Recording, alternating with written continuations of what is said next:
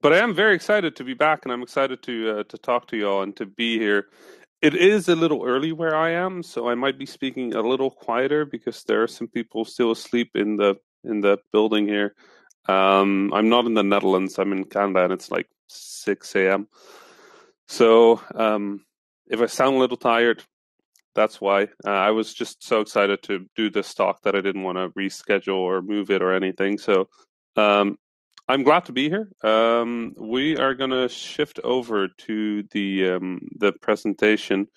Um, I'm going to give a talk about tools that I feel help with the creation of games, and specifically, um, I want to talk about tools that will help finding your idea, but also honing your idea, making it better, making it sharper, um, making it more complete or interesting.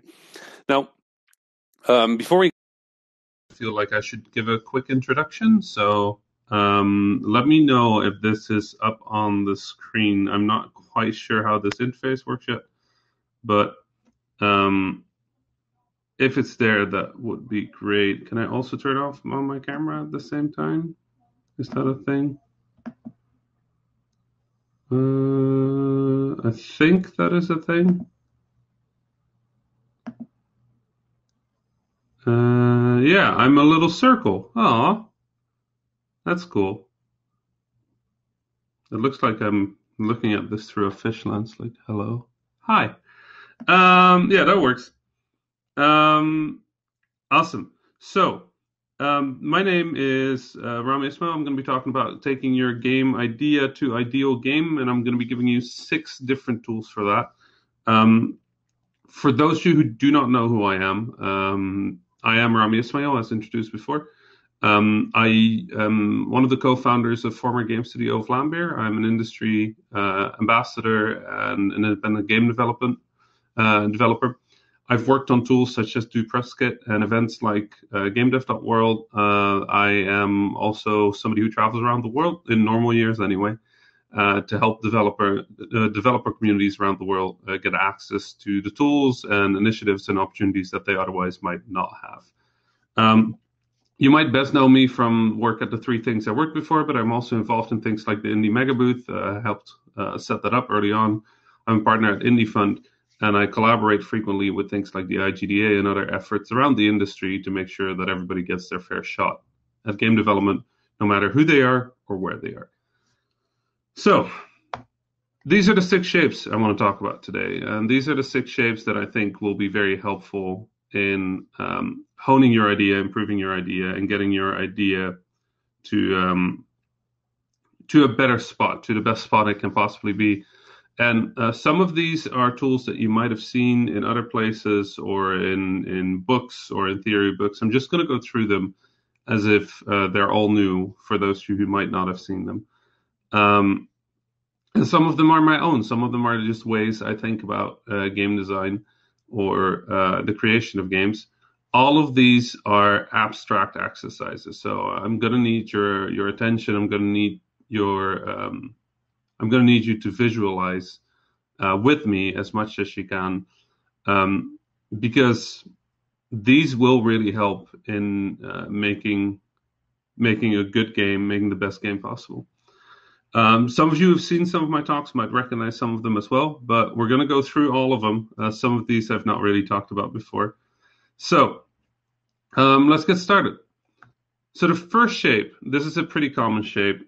This one actually has 2 possible meanings, but the one that I really want to talk about right now is the idea of a basic human-computer interaction loop. And human-computer interaction is actually a field that we all fall under as game developers.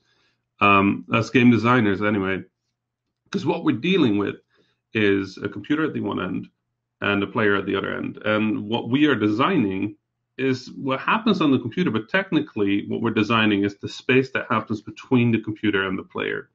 So imagine, right, in the top right, right there, being the player. And then the player feeds input into the game. So the top right is the player.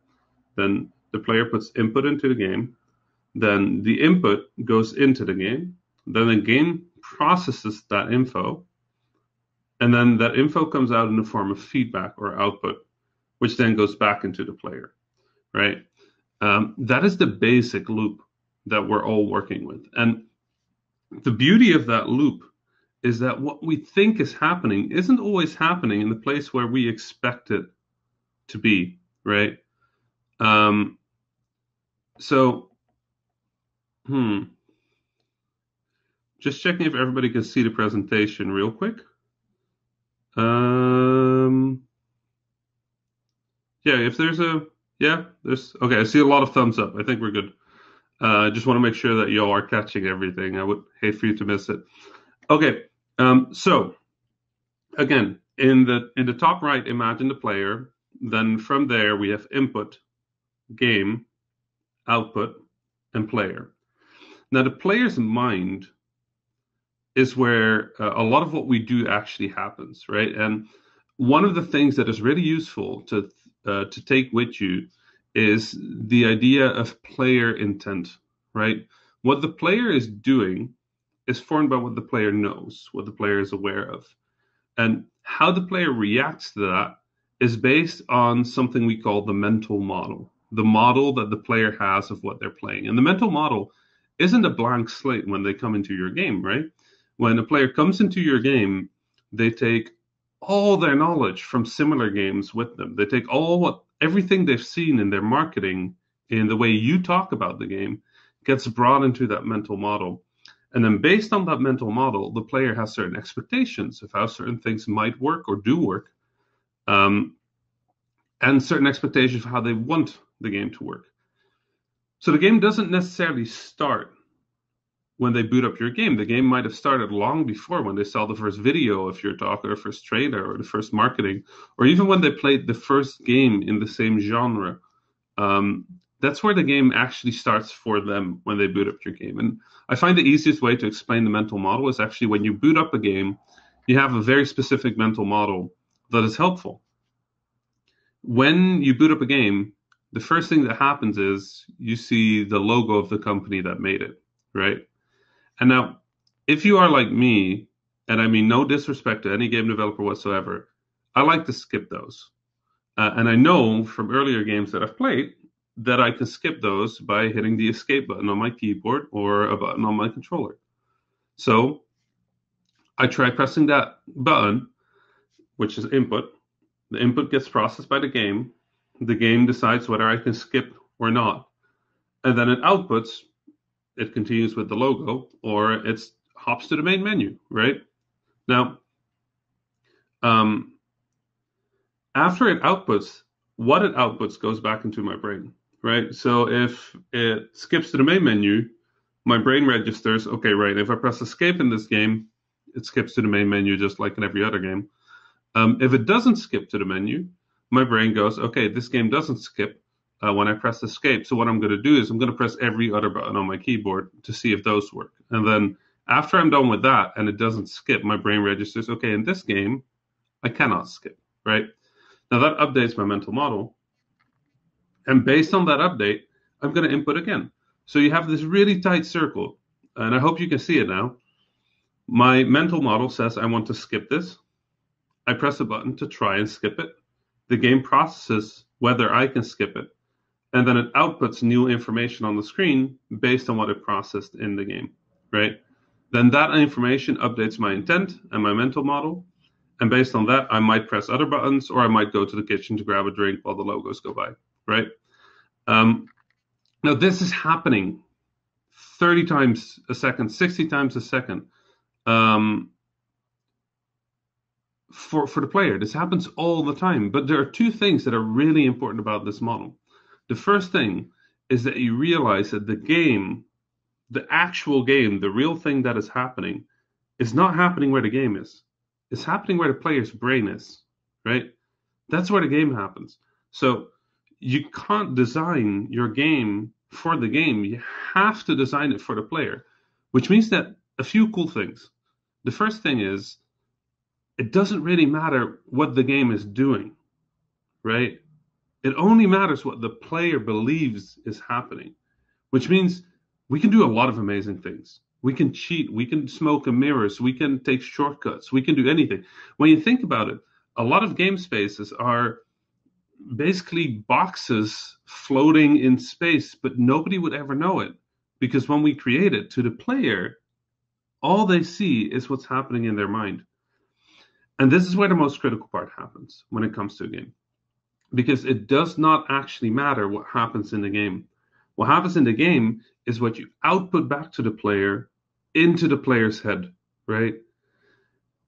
And that means, for example, that if in your game you want to make a really good platformer, right? Normally, the rule in the platformer is that if your character is standing on the ground, you hit the jump button, the character jumps, right? But we want the player to feel good, right? We don't want the player to feel bad. So we're going to cheat for the player. So if a character runs off the ground, they're starting to fall, you might want to set a little timer for like 5 milliseconds, maybe a little longer, where they can still jump. Is that fair? No. Is that what the game should be doing? No. Does it matter? Well, yes, it matters, because those 5 to 10 milliseconds will mean that the player will still make the jump that they thought they were going to make. Now you're good. When you roll dice in a game, right? If it feels good to roll a high number, you don't have to actually roll a dice every time. You can have bad luck protection for the player. If they roll really bad numbers a few times in a row, roll a higher number, or use fake random. Use a normal distribution or a double normal distribution that is leaning towards the higher numbers to make sure that the player rolls better numbers. Like most games I know actually have a form of bad luck protection to make sure that the player always feels good, because it doesn't actually matter what happens in the game. It matters what the player believes is happening in the game. And as long as they believe that random is happening, it's random to them, right? And sure, there'll be somebody who writes a walkthrough or decompiles your game and finds out it's not actually random. Nobody will care about that. It turns out that people are actually really bad at pretty much everything related to math, pretty much everything related to permutations.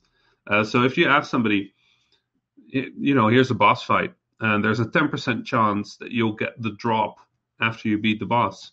How many times do you need to beat the boss to get the item, right? 10%. And a lot of people will say 10 times. But that's not how percentages work at all, right? Like you could technically fight the boss infinite times and never get the item because it's a 10% drop chance. A lot of games would just say like, well, you know what? After 15 times, we're going to give you that item because we don't want you to feel like you're being cheated by the game, even though technically the game is correct. This is also why feedback is critically important. When you are making a video game, focus on the things that matter most. Focus on the things that are important in communicating to the player, right? Just having your game function isn't good enough. Your game needs to communicate the important functions to the player. And you can find infinite talks about this. The Art of Screen Shake by my former co-founder, Jan-Willem Nijman, is a very good one. Juice It or Lose It by Petri Purho, Martin Johansson is a very good talk about this.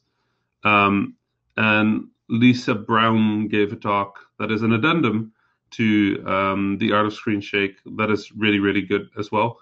All those talks are recommendations when it comes to the art of feedback to the player and focusing on what the game communicates back to the player, because that is so much more important than what is happening in the game. And if you are designing, keep in mind that the part that really matters isn't the game. It isn't there. It is up there. It is where the player is. And if you're not focusing on that, you're never going to make a good game. Now, the second one that this is useful for is this is a really good basic shape for iteration, right? When we're iterating, when we're coming up with ideas, you have a process, and you should have a process, right? And this should be a very controlled process. A lot of people think of game ideas as like magical things that happen in people's brain. And you know what? A little bit of that is true, and we'll talk about that later. But what is absolutely true, what is 100% true always, is that taking a process, an idea, to a game It's a process, and the process needs to be intentional to get the best out of that. So the basic process goes as follows. At the top, we have ideate, which is coming up with ideas, right? And then from ideate, what we're going to do is we're going to try and turn that into a brainstorm, like a basic exercise where we generate ideas based on the idea. Then we prototype that.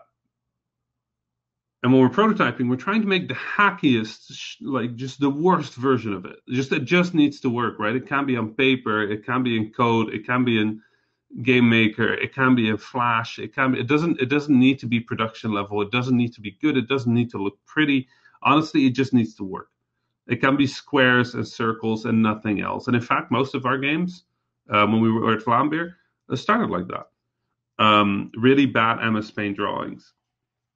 And then from prototype, we're going to go to validate, which means that we're going to check. We're just going to check whether this does what we need it to do.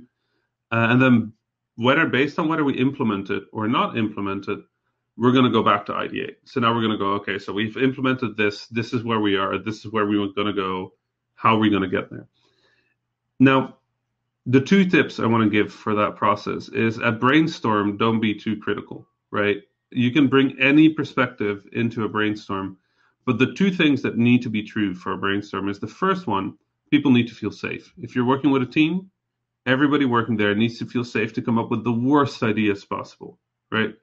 And they need to not be told that it's a bad idea or that they're not smart or that we're not going to do that. No, every idea needs to go on the table, at least to discuss it, right? Because you never know what's in there.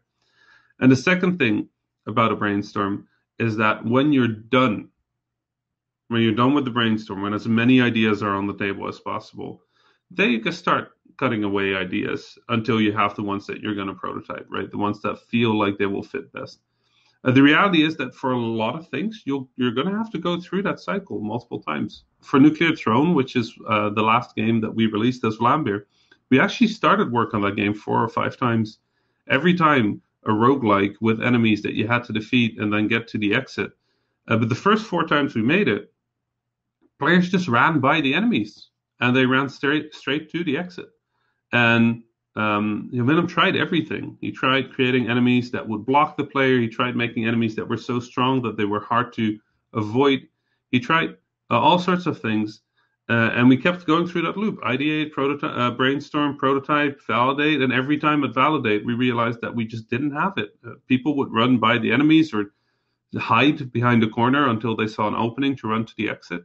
Until I think the 5th time, JW came to me, my co-founder, and he said, like, what if there is no door, right? What if the door appears when you beat the final enemy? And he had a prototype, and it worked, and that was it. That was the solution. It took us probably years to figure that one out, even though every time we just kind of put the game away and made something else. But sometimes the solution isn't where you think, and if we'd been brainstorming, like focused brainstorming, and we would have said, like, okay, how do we solve this? The door isn't there. Might have been a good solution to come up with. But sometimes the solution to your problem isn't where you think it is, which is why it's important to keep brainstorms open-minded. Do not shut down ideas during a brainstorm, and have good time for a brainstorm. Don't make it a 10-minute thing. No, really sit down, spend an hour, spend like 2 hours just sitting there coming up with ideas for the same problem. And then eventually you might find your door problem. You might find your solution, right? Your door, your portal to the next problem. That loop keeps continuing. And I'm gonna add one more fun note to this before I'm gonna move on to the next one. Next one should be a little shorter than this. One of my favorite terms in design that we sometimes used internally is plumbing. Like a plumber, like Mario.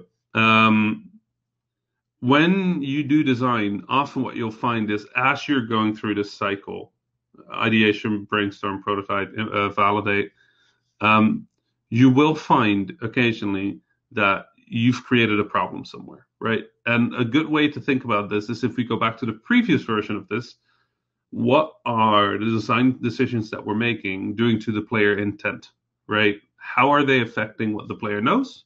And based on what the player knows, how are they affecting what the player tries to do? And I think what really matters there is that you consider that sometimes when you're fixing design problems and when you're fixing the design of your game, that you might be creating new problems anywhere. In Super Crate Box, which was a really simple game about shooting enemies with random weapons that you found in crates, um, where every crate was a point, so you had to keep running across the level. One of the design problems we got into is that the point was not to kill enemies, right? The point was to get to crates, but we realized that that meant that people were just not shooting the enemies unless they really had to. And the solution we found, and this was plumbing, um, was that we needed a mechanic that would make people shoot the enemies, right? Because that wasn't the point of the game. The point of the game was to collect these crates. Um, so what we ended up doing is we ended up making so that if an enemy reached the bottom of the screen, they would come back from the top, but angry and twice as fast. Um, which meant that suddenly people had a reason to shoot the enemies again, right? That's plumbing. Like this is a design problem. We did not foresee that people would just not shoot the enemies. We kind of expected people to shoot enemies in a game with guns, but turns out they don't do that unless they have to. We play tested it, and it just turned out not to be the case. Um, so based on that, we did some plumbing. We went back through the design and went, like, okay, how can we still force player intent to be what we wanted? And in this case, it was by making the enemies go faster if they reach the bottom. So now you have a real incentive to make sure the players don't do that. So you have more time to grab your crates in peace. So keep these two in mind. You're designing always for the player's mental model, for what the player understands in the game. You're not designing for the game. There's no purpose in the game unless it is in a player's mind. Do not ever lose sight of that. Please do not ever lose sight of that. And always, always, always try to be honest to yourself in what the player knows at any given point. Do not tell yourself, oh, the player will figure that out or the player will know that. If you have to say things like the player will, test it, play test it. Have somebody sit down who knows nothing about the game and watch them play, right? But if you're not doing that, if you're still in the abstract part of coming up with a game idea, please focus on what does the player know, or what will the player want to do, and how will the player do it based on what we've told them. And if you keep these questions in mind, you'll have a much better shot at figuring out your game design. Now, for the second shape is much easier, and it is a shape that I use a lot when I'm brainstorming or when I'm thinking about games. What I will very frequently do is I will just draw a straight line on a piece of paper or mentally in my head, right? And I will use that line to separate things. And the two things I tend to separate most frequently are verbs and nouns. Verbs being player actions, things the player can do, affordances they have, activities they can undertake, buttons they can press with the results. And at the bottom, the nouns, the things that the player does those actions to, the tools that they use for that, the effects that those might have, the enemies they might encounter, the worlds they might be in. And it turns out that that is actually very helpful to me. It is very helpful to me to sort of separate out what the player is actually doing versus what the player is doing it to, or where the player is doing that. This sounds like a very simple thing, but it turns out that for a lot of people, that distinction is relatively vague, right? And the reality is, for how you make things in a game, it's not. Usually the things under the line are content. They're things that you can produce with a content team, artists, designers, musicians. The top part are usually very structural, right? They're very integral to what the player is doing and how the player does that. You can change the context of a game pretty severely without impacting the game in super meaningful ways. Well, you cannot change the verbs or many of the verbs without making a fundamentally different game. One way to remember how much impact this has is to say, Well, imagine, I usually use the example of a castle in the sky, right? A castle in the clouds. And in the castle, there's a warrior um, with a sword fighting a dragon, right? And now, in your mind, a lot of this scene can be constructed. Your brain is actually really good at that. It'll just make up clouds. And you might imagine blue skies, white clouds, ancient, medieval European style castle with gray stones, probably a knight, right? Because they have a sword, but maybe your imagination is cooler than mine and you came up with like a jetpack astronaut and a dragon. I don't know. What color is the dragon in your head? Is the dragon red or blue or green or gold? I don't know. Your brain fills in all these details pretty easily, right? And now if I tell you to change them, that's pretty easy as well. And you can actually imagine that in the process of game development being, unpleasant to have to change the texture of the thing you're fighting or the place you're fighting, but doable. But if I say, okay, take out fight, the scene completely changes, right? If you say like, okay, instead of fight, it is going to be avoid or run away from. If you take that in your process of how to develop this game, now you're making something else entirely, right? So making that distinction really helps. Keep in mind that computers are really not smart, right? Our brains are very good at imagining stuff. A computer is not. If you say castle, computer is just going to go like, "What's a castle?" And unless you make it, there's no castle. That was random, but I think it's important. Like our brains work very different than computers. The second thing this is very useful for, I find, is I get overwhelmed easily with ideas, right? Like when you tell me, okay, you want to make him a game, and it can be anything you want. That's too much. It's too much. There's too many ideas you could make, right? So the other way I use the line is I imagine drawing the line across an entire piece of paper, separating the paper into, and that is choices. That is how choices work. When you start with every possibility, you need to create constraints. You need to draw a little box for yourself or your games. In Vlambeer, we had a rule that every button you press needed to have a reason to unpress it, to let it go. That was just a basic rule at Vlambeer. And that was a line across the paper, right? All the games that didn't do that, all the buttons that didn't have that, we could not implement. So that entire piece of the paper was gone. And then we were making arcade games. So the piece we had left, we drew another line. Okay, so arcade games. Okay, we'd like to make games that were about, like, say, 10 to 20 minutes playtime. Okay, so all these ideas are gone. And now we only have this space left. And then we wanted to make games that could work on PC and console. So now these ideas were gone. And every time you make a choice, you make the space smaller. But that is actually a good thing. You want to make the space for your ideas small so you can focus on those.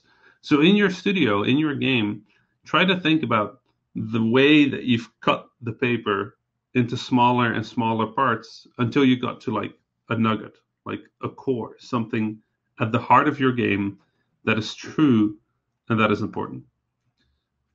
Now, this model helps with that. So when you come up with a game idea, the important thing is that you have something at the heart of it, at the very center, at the heart of your game. That's called the core, right? And the core, or some designers call it the nugget, some designers call it the heart, but it is usually a sentence, half a sentence even, that explains what the game is in terms of experience, right? And very often that is not the same as your pitch, right? Your pitch is how it faces consumers. This is what it truly is. Ridiculous Fishing was a game about fishing with machine guns that we made. But at the heart of it, we just wanted this to be a very chill, positive game that makes people laugh, right? And at the heart was this idea that the game would be a positive feedback loop. no matter what you did, you would get a little reward, or you would make a little progress, or you would feel like you've made gains, you've made forward momentum towards your next goal. And I think the best way that's exemplified is if you download the game and you install it and you start playing, the first time you play, you could literally just be pressing the phone against your screen like this and still do well enough to buy the first upgrade in the game. It is almost impossible to not be able to buy the first upgrade after the first round. We just wanted that to be true. And we wanted that to be true for the entire game. That if you played well, sure, you would progress fast. But if you played poorly, you would still progress. It would always be good. Ridiculous fishing would always feel like you were moving forward. And that was the core of the game. Had nothing to do with fishing, had nothing to do with guns, had nothing to do with explosions. At the core of our game was the game should be a chill, fun game, right? A game that holds the player and just kind of like pushes them towards a shiny thing every time they play. Now, the second layer of that circle, right? So imagine your game. Imagine in the first circle, in that center circle, you write the core of your game. What is the heart of your game? What is the feeling that you want the player to have? What is the experience that you're trying to give people? Then that second circle, right? That's your mechanics. So what are the activities, the verbs from the previous slide that the player has that affects those, right? And now, here's the important thing. Any mechanic that you write in that second circle, you need to be able to put a dot in them and draw an arrow back to the core. You need to be able to justify how that mechanic supports the core of your game.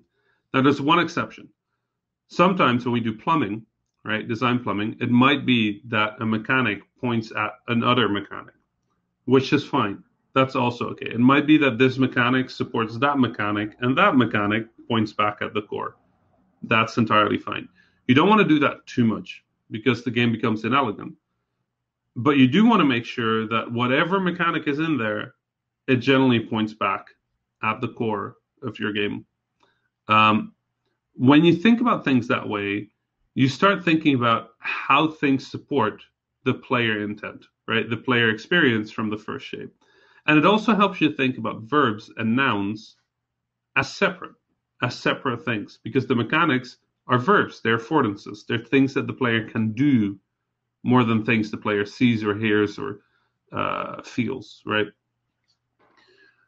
Now, your third circle is your aesthetic, your feedback, your output. It is everything the player experiences, sees, call it feedback for now. Everything your player experiences, feels, sees, hears coming back from the game. Now, all of these things, if you're thinking about the first model again, the first thing that we talked about, should be focused on communicating the important stuff to the player. You don't actually have to communicate everything your game is doing. You don't always have to communicate every change in the game back to the player. No, you only have to communicate what is important to the player. So, yeah, sure, I'm sure there's thousands of variables updating in your game frequently. But if there's only 5 that are relevant to player intent, then those are the 5 we're going to be communicating back to the player. So in the feedback, you're going to put everything that feeds back to the player and how it feeds back. This can be how the world looks, what the setting is in, the effects, the VFX, the SFX, the way the character looks, the way you can customize your character. All of these are visual, auditory, haptic ways of feedback to the player, right? Those, the same way, need to be able to point back at a mechanic, at another aesthetic or feedback, another piece of feedback, or back to the core directly, right? And if they point the wrong way, if they're pointing away from your core, they need to get rid of them. The simple fact is, if something is pointing away from the core, if it's contradictory to the core of your game, it probably should not be there. There's always exceptions. Every rule has an exception. But a Nuclear Throne was a game about going fast, right? We want a player to have momentum, and we had a character that had slow motion. And we realized that that was pointing away from the core. Slow motion is opposite to going fast. So we changed that character. Instead of slow motion, she could now throw her weapons at enemies, which meant that you suddenly didn't have a weapon anymore. You had to run after it to grab it again, which was way better for going fast. Now, the final circle around it is meta. It's your main menu, is your marketing. It's a lot of the stuff that isn't directly related to the game, but is still attached to the game. The same applies for that. That needs to point back at your aesthetics, at your mechanics, or at your core. Do this exercise for a game. Try to think, try to be honest about where everything is pointing. Is it pointing towards the center, or at least not away from the center? Then it's good. If it's pointing away from the center, think about why you have that in your game. What is the reason for having that? Because it might be a better game if you did not have that. Now, for the next model, I think I'm running out of time a little, so we're going to go a little faster. This one is pretty popular. It's pretty common. There are two things that you can think about this one. The first one is the Dunning-Kruger curve, which basically says that if you are new to something, you will think you are better at it than you actually are. It commonly means that if you are not an expert in something, you should let the experts figure stuff out. That doesn't mean that you shouldn't have an opinion or shouldn't inject your opinion. It's just that you should recognize that experts are experts for a reason. My favorite example is playing guitar, where anybody who picks up a guitar will spend a day learning a Oasis song or something, and then think that they're the best guitarist in the world and that they can learn any song in the world as long as they, follow a YouTube tutorial. And then the reality is that playing a guitar properly is actually really hard and can take a lifetime of practice to get your own style going, to play a song well. And the same is true for everything in video games, honestly, for design, for art, for programming. These are hard things, and they take experience, they take time, they take practice to get good at them. I was honestly a terrible game designer for most of my life. And thanks to Jan Willem, my co-founder, I realized that the way I was going through my process was all wrong. Jan Willem was really quick at prototyping, really threw ideas against the wall, and they just kind of saw what stick. And I would make these big, complex game ideas. I would have the entire world of it. I would have the characters. I would see exactly how they would move and how they would behave. And I would never prototype anything. And then when I would start prototyping, I'd realize, oh, that actually doesn't work. Or, oh, that's actually too big a space. Or, no, players don't do that. And I would never be able to make the ideas I had in my head. So about 8 years ago now, I started making very small games on the side outside of Lambert, just to practice, just to be better at design. Because when I was starting as a game designer, I always made the games I worked on took a year and a half to develop, and I was actually mostly involved in programming. I was always a programmer, and I realized that my programmer brain really wants structure. I want to create the full structure of a thing before I start working on it, because that's how you do code. But as a designer, that's not how it works. You solve small problems one at a time, and those small problems turn into a building, right? It's more like making bricks, and you need to make sure that the bottom bricks are sturdy, they're strong, that they're good foundations, that they're big, so that you can put many smaller bricks on them. And you need to test. You need to test whether your building is still stable. And then when I started seeing that, I realized that programming actually isn't all that different. Like, you do the same thing, but we just come up with the full structure, and then we start typing, and we're like, oh, that's buggy. Oh, that should probably not be in this class. This should probably move from here. And we're still testing. A good programmer is still compiling the code frequently, right? Like checking out whether they introduced any problems. But it taught me to not try to make the code perfect. It taught me to try and do it fast. By trade, I'm more of a C programmer, but I love Game Maker nowadays for prototyping because it's just really, really fast. So now when you're thinking about when you're thinking about game design, especially game design, because that's the topic of this talk, realize that game design is difficult. It is not just something you do. You can't just sit at a table and be like, I'm designing a game now. I mean, you are, absolutely. But if there are people that are good at design, the way they're going about this is probably a very different way for a very different perspective than, oh, that will be cool, or wouldn't that be interesting? That doesn't mean, especially at a brainstorm, that doesn't mean don't mention your ideas. We need your ideas to design games, right? Even if you're a programmer, even if you're a musician, because we need perspective on the idea. But it does mean that when decisions get made, please respect that those decisions probably get made for a reason. And as a designer, please understand that your responsibility to your team is to make sure they understand why you chose certain things and that you can communicate to your team why a certain decision was made.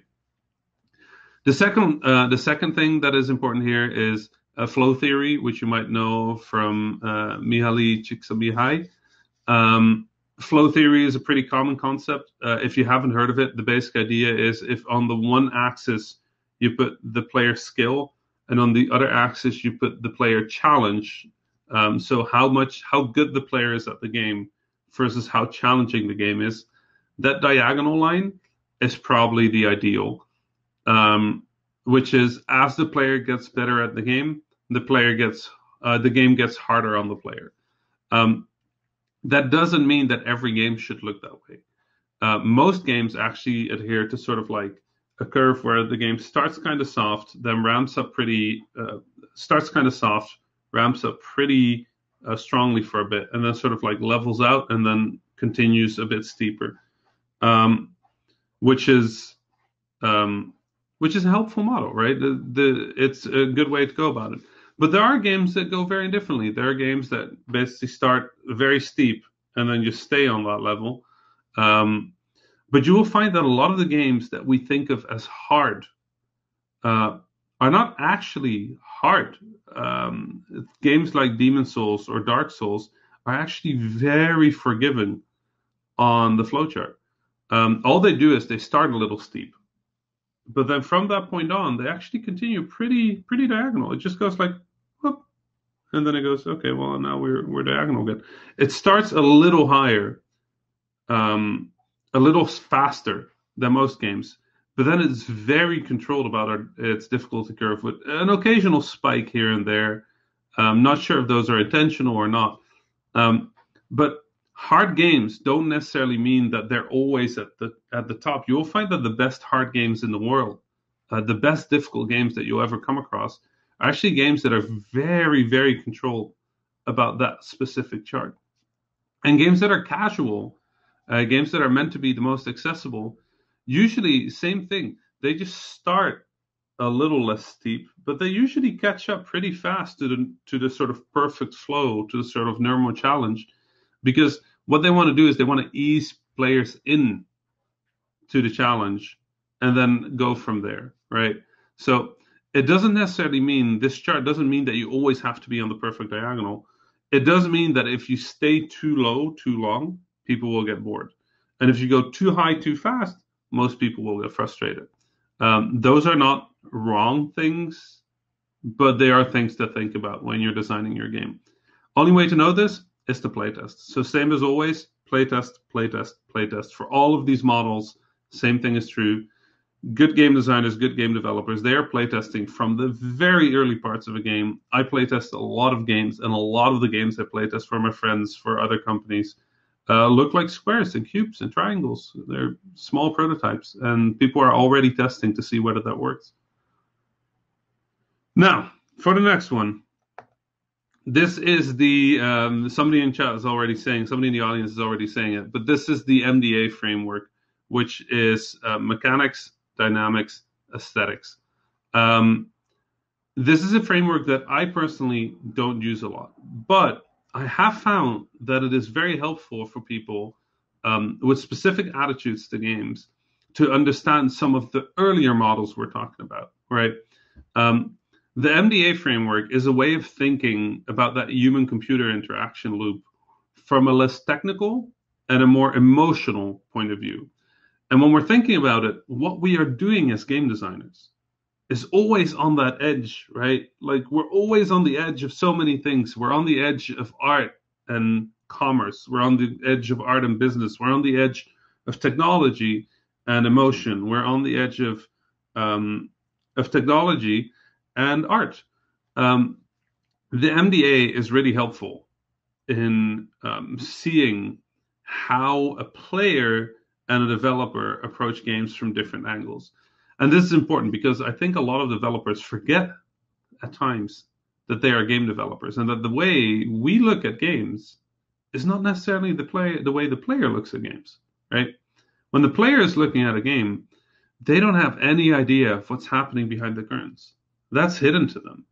When you play a game as a game designer, as a game creator, you might stop and think, wow, how did they do that? Or how did they make me go that way? Or how did they make me press that button? How is this UI built? What is the texture? What is this texture? Why does this billboarding look so good, right? When I play Halo with my friends, they get annoyed at me because I stop when there's a scene transition and it's just so smooth. And I didn't realize there was a load point. I didn't realize there was a trigger. And I just stop. I'm like, wait, give me one second. Let me go back. I want to let me just look at the cave we were just in. I just want to 1 second. And they go like, Ram, we want to beat the boss. Like he's right there. Like, can we shoot him? I'm like, no. Give me just up 1 second. So my friends don't play Halo with me that much anymore. But as a developer, what I'm trying to say is, as a developer, you bring a developer's mindset to video games, right? Now, the MDA kind of pulls back to some of the earlier models we're talking to, right? You've got your mechanics, right? Those are the things the player does, right? Those are the things that the player does in the game. Now, your mechanics are rules, right? They are the rules that you put in the game. They're the rules that you program into the game. They are like written down. Imagine a book in which you write these rules down. They're not actually the things the player does, right? They're just the rules of your game.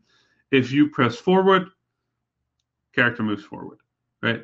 If you press space, the character jumps. If the character has a negative speed, negative V speed, a downwards vertical movement, and you touch an enemy, the enemy dies.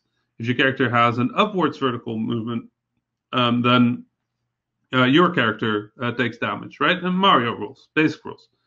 Now your dynamics are what happens to those rules when the game is being run. They are the things that the player does because of those rules, right? The behavior that the player portrays because of that rule. When we go back to the human-computer interaction model, your rules are in the game, right? And the dynamics are in the player, right? So the rules get output to the player updates their mental model, and that mental model decides what the input is going to be. Those are your dynamics on that side, the player and the input. That's where your dynamics are happening.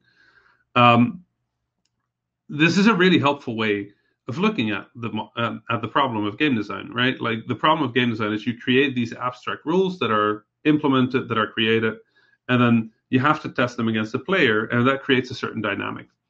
That dynamic then creates an aesthetic.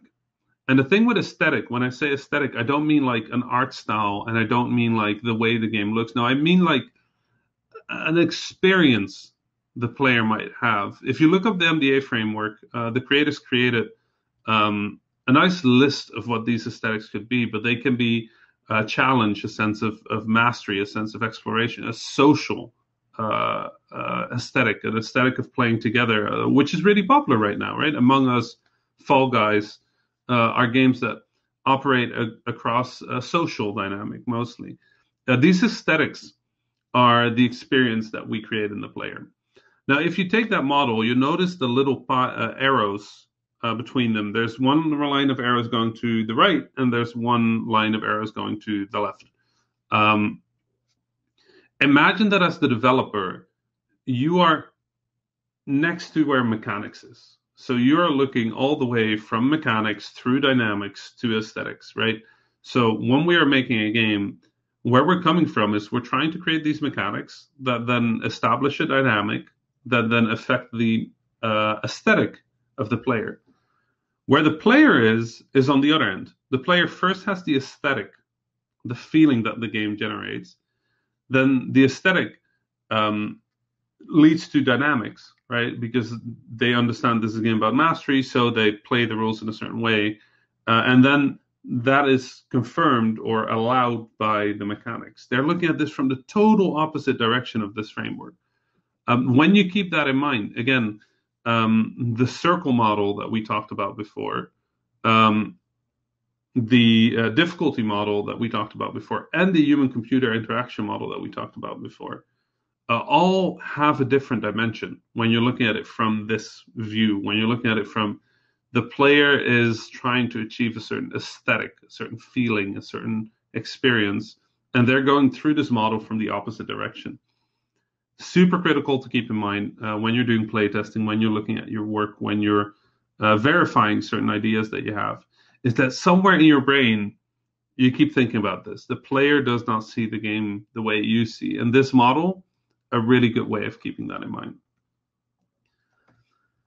Now, for the final one, I want to go a little less technical, and we're going to bring this back a little because when I talked about at the start, I said we'll talk about this a little later. This is what I want to talk about: is that ideas are only possible in a mind that has space for them, right? And with space, I mean it has influences, it has conf, it has safety for this, which means that game design in large part is about being good to yourself as well. It's about having the room to come up with ideas. It's about having the safety to come up with ideas. And it's about having the inspiration to come up with ideas. And inspiration is one of those words that all of us use as if it's magic, right? As if it's just this thing that happens. And I was just taking a shower, or I was watching TV, and suddenly this idea hit me. But the reality is that's not how it works, right? The reality of inspiration is that you create it. And I don't mean you can just sit down and have inspiration. No. That's not how our brain works. Our brain does work in mysterious ways, right? But what I mean is that inspiration comes from knowledge. Inspiration comes from experience. Inspiration happens in a brain that has the touchstones to come up with ideas, right? And that means every time you read a book, or every movie you watch, every concert you go to, every song you listen to, every time you travel, every time you go somewhere, every dinner that you've had, every meal that you've made, everything that you've done in your life is what inspiration is. And when people say, well, it's hard to come up with game ideas, that might be true. Our brain might be blocked, right? Our brain might be stuck. Our brain might have too high expectations of what the game idea should be. But our brain is always generating. Our brain is always thinking. It's always doing silly stuff. It's putting two things together that shouldn't go together, right? When people say everything is a remix, they don't mean everything is A plus B. That's not what it means. It doesn't mean like everything is Mario Kart with dubstep. Like that's not how it. That's a terrible idea. Not everything, actually. Not everything is A plus B smashed together. No. What they mean is everything is a mix of everything you know, right? You can't create ideas about things you don't know. That's just not how it works. So people ask me, how do I become a better game designer? I say, go skydiving. And I don't mean like actually go skydiving. I mean, go do something that you've never done before. Go make space in your brain for new game ideas. But the most important thing, I mean, is don't just get your ideas from games. Every game idea Fabio has made has come from somewhere else. It has never been just games. And yeah, sure, absolutely. Games are a huge part of what I do, right? I play games all the time. There's a PlayStation back there that I took on a trip across the world so I can play Destiny, so I can play Fuser, so I can play Bug Snacks, so I can play the Falconeer, so I can play all the games. I have like over 100 games on this phone right here. That's also like, it's great. Like, play video games. Be aware of the tricks people are using. Be aware of the technical craft people are using. But Ridiculous Fishing came from a documentary, right? Nuclear Throne came from science fiction, 70s science fiction. Luftrausers was actually a technical test. We wanted to see if you have two sprites, if you rotate this one, if you scale it, and you rotate this, can you make it feel like a 3D airplane? And it turns out, yeah, that's possible. So then we had an airplane, and now we have to make an airplane game. A lot of game ideas happen, and it feels like magic. But really, what happened is your brain took all of the everything and just configured it into an interesting way. And the only thing that helps with inspiration, the only thing that really matters with inspiration, is that when it happens, you write it down.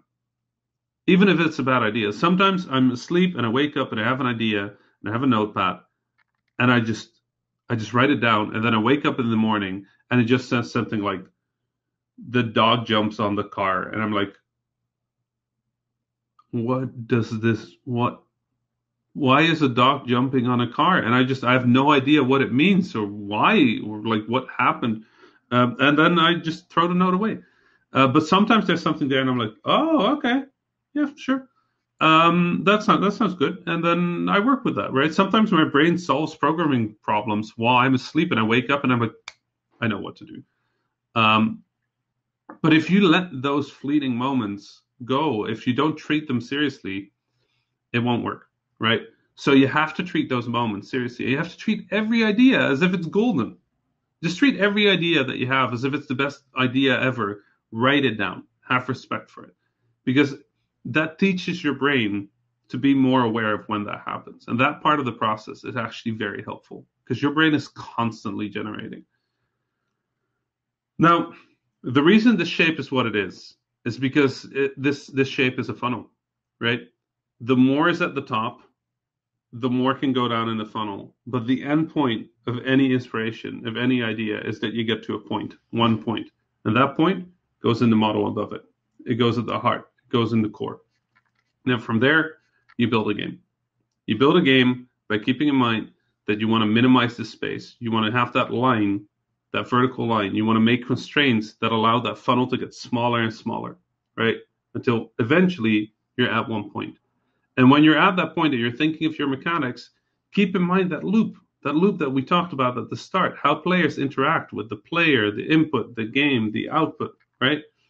And then after you've created that and now you're working on your content, keep in mind the accessibility, the difficulty, the challenge, the growth of your game. And then while you're making all of this, keep in mind that the player doesn't look at the game the way you do. And in the end, when we're designing games, that's what matters. It's not the game that's on the computer. It's not the game that's on the phone. The only game that matters, that will ever matter, is the game that happens in the player. So that was my introduction to game design. I hope this was helpful. If there are any questions, I think we're going to do a quick Q&A. I don't know how much time we have, but thank you so much for being here. And thank you so much for this, for being a lovely audience. I see all your little thumbs up. I appreciate it a lot. That is the end of the slideshow. So I'm going to stop. Face back. Oh my God, it's my face back. And then I think there is a Q&A. Team, do I have time for a few questions? You have plenty of time, Awesome. Rami. So let me start marking the questions people have asked, folks. Okay. As you have questions, put them in Q&A, please. So we can just go from, I think let's look at some of the earlier questions. So I'm going to pick them. Rami, if you just look at your Q&A section, you'll start seeing questions come out to you. Is that happening? Yep. This one is from Shiraz. So I think you've got that one. Yep. Sure. Could you give me an idea of how complex it was to realize the design to the end concept? What are things you had to cut out? What's one of the most important things you learned from it? So every game you make is going to involve cutting, right? Every idea you have is going to involve cutting. The funnel, the arrow that looks like this with a point at the bottom, effectively is continuously cutting stuff. And I think a game is at its best not when you can't add anymore, but when you can't cut anymore. So when you're making a game, the honest truth is that 90% of the ideas you come up with are not good, are not right for the game, are not relevant to the game, and end up getting cut, end up getting removed. And if your process is well, the majority of that actually happens in the prototyping phase or before the prototyping phase. The reason I really push on brainstorming being this open and safe environment is because to cut away, right, you need something to cut away from. And I think the helpful part of brainstorming as an exercise is that it helps you create this giant cloud of possibility, this giant cloud of options. And as you're cutting, you're sort of defining, like, okay, the game is not that. This is not important to the game. This doesn't matter. This is wrong. And that sort of helps you focus on what your game actually is, right? It helps you get to a point, a nugget, a core, a truth. But the reality is the overwhelming amount of stuff that you create in a game gets cut again, right? Especially when it comes to mechanics or core stuff. In terms of content, a lot can be reused, even if you change the context of the game. But at heart, get used to most stuff being cut and going away again. I don't think that's a bad thing. I think that's a good thing. It's only a bad thing if in your process you keep having to cut stuff that you spend weeks or even months on. Like, you should be able to cut stuff much earlier than that. And if you keep running into the problem of cutting, of having to cut stuff that you spent weeks or even months on, something is wrong in your process, and you need to go back and figure out why that keeps happening. But beyond that, no, cutting is healthy. Cutting is good. I think in most of all the game ideas we've had, probably 95% of them never got past the prototype stage. And of the games that we've made, probably 75% of the ideas we've tested ends up on the cutting board. And that's fine, because we test fast, we test dirty. We don't try to make it good. We try to make it fast. And I think most game designers, will have a very similar process. Come up with lots of ideas, test those ideas really quickly, and then throw away all the bad ones. That's probably the healthiest way of doing game design. Okay. I see questions sorted by likes. Is that correct? Okay, no. I'm just selecting questions from the pool and pushing them up to you. So, really, I think a lot of people have questions for you, Rami, and just trying to ask them so that we can stay on.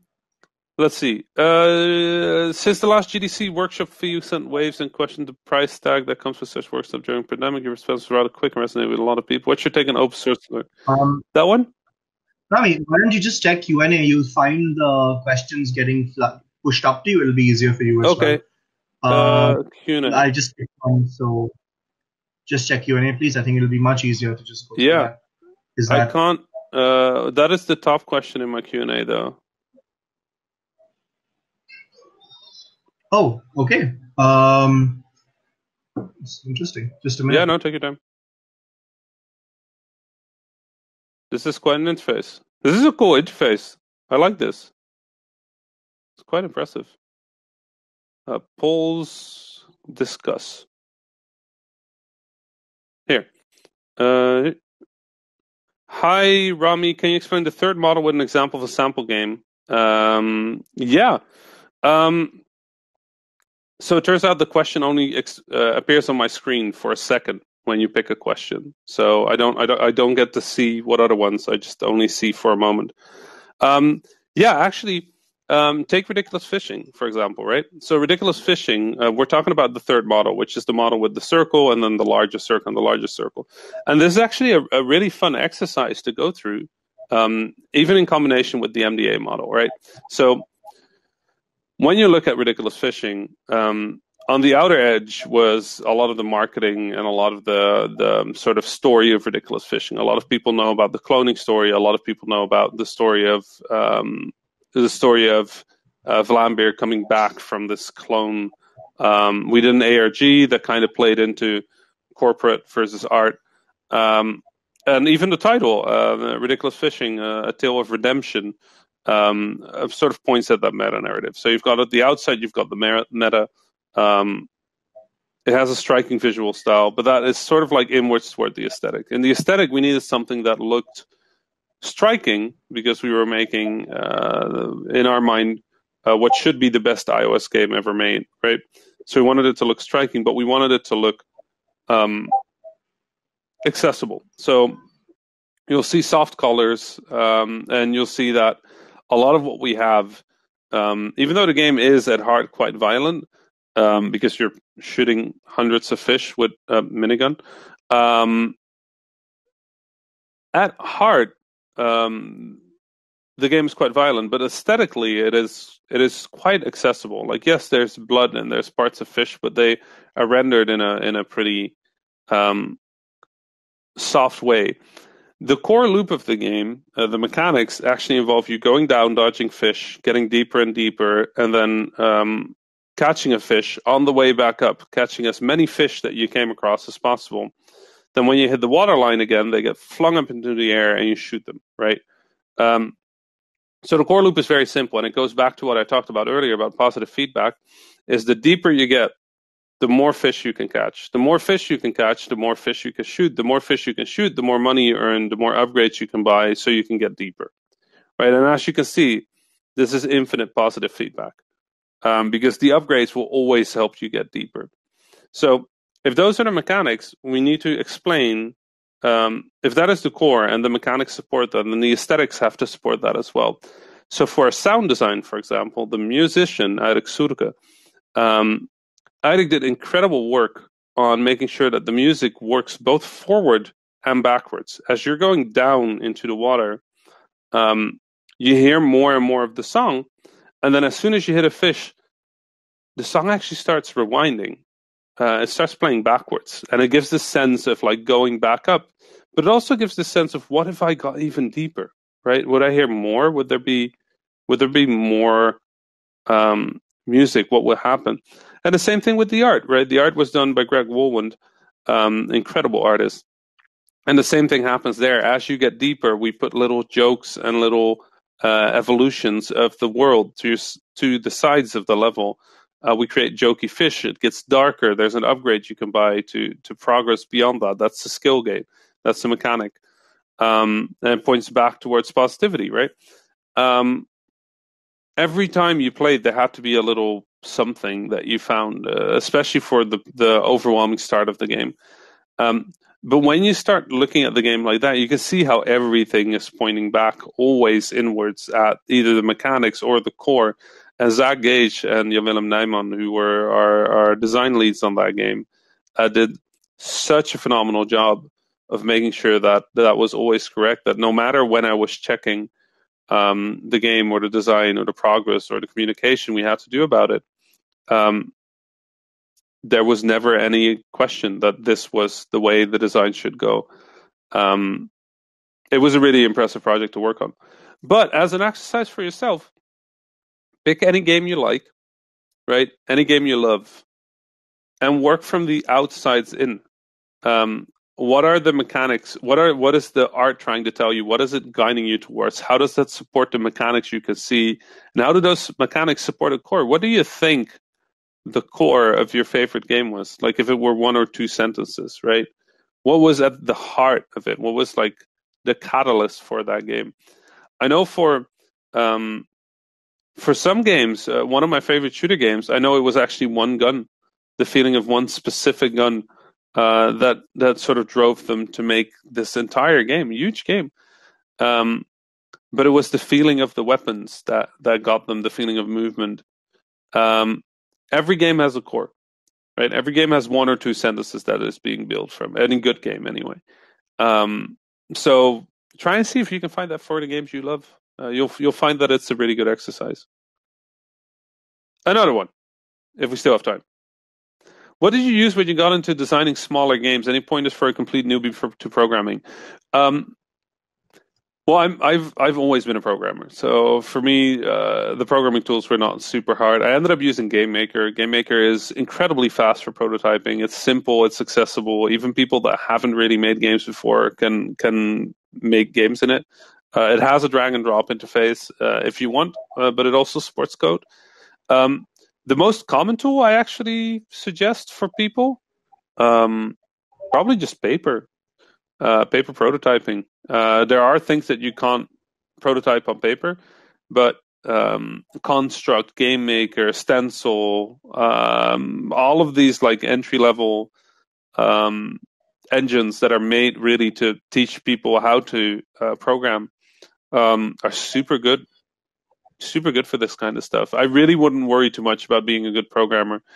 Um, you've never seen how bad of a drawer I am, but I am the worst drawer in the world. Like I drew a cow with the head on top of its body because I forgot that a cow's head is in front of its body. I just wrote the word cow above it, and everybody understood what I meant. Um, the same thing is true for code. It doesn't have to be great code. You don't have to program well to make a prototype. No, please program terrible. The faster it is, the hackier it is, honestly, the better. I saw a team prototype a 4-player multiplayer game that you had to play online. And the way they prototyped it is they just rendered it to 4 monitors and attached 4 controllers to the same computer. And that's how they prototyped online multiplayer. They didn't even create online or multiplayer. It was just on one computer. It was really fast and it worked really well. They got the 4 different perspectives. They got the 4 different views. They saw how that interacted and completed their playtest, and it was successful. And that's how prototyping should work. Not don't try to do it well. Try to do it effective, fast. And if that involves something like a really shitty engine or a really like bad game making tool, who cares? As long as you can test it. Hey, Rami. So we're actually almost at the end of our session time. So before we entertain one last question, I'm just going to put out a link to a survey. This is for the audience. Guys, this is a link to a Google form. It gives us, we'd appreciate if you could all take a minute to just fill it out. It helps us, make these talks for you every year, and we know what, then it helps us know what you also want. All right, so that form is here. It's pasted in the audience chat. I'm just gonna look for one last question to push out to you. There was this one really lovely question which I see. Okay, yeah. I'm gonna push this one out. How much of your design is reasonably willing to change during execution? Right. Almost anything is willing to change during execution except for the core of the game. If we can't get that, then it's not worth making. But I think the more important part is how much of a design are you willing to walk away from. And in reality, that is everything. If it doesn't work, it doesn't work, right? And ideas are conceptual. Like I said at the start of the talk, our brains are really good at filling in blanks, right? Our brains are really good at figuring out, like, oh, okay, what if we do that? And then your brain just kind of goes like, oh yeah. This happens a lot with movement mechanics, where people imagine movement to be way more enticing than it actually is 90% of the time, where you go like, oh, and then you walk towards the castle and it's like very far away, so it's a very long walk. And it's an idea that every game designer has had, like making people walk towards a very big thing. I don't know why that is such a common idea, but I think everybody has had that idea at some point. And it turns out it's just boring. There's nothing interesting about walking to a thing. If you want to make it interesting, you have to put a lot of stuff there to make it interesting, a lot of things to look at. And when you look at the games that did that well, like Shadow of the Colossus being the prime example that everybody used, well, like it can be done. Yeah, but like the walks in Shadow of the Colossus, even to the giants, were like 3 to 10 minutes, and they used their level design in pretty smart ways to make you feel like you're moving towards different spaces. Like that's the amount of effort it takes to make walking towards something interesting. It has to be as interesting a world as that. And sometimes it turns out that ideas just aren't good or aren't interesting, and then we walk away from them. Like the implied question here is how much of your design are you willing to walk away from in production, right? When things are already locked down a little. That is more of a producer question. That is, how much resources do we have? How much time do we have? How much space can we make? And how risky is it to change these things? At Vlambeer, we had a really weird system called Metacritic. We just imagined how many points of Metacritic anything would give us. And we would go like, okay, this is 0.6 Metacritic. So is this worth 3 weeks of our time?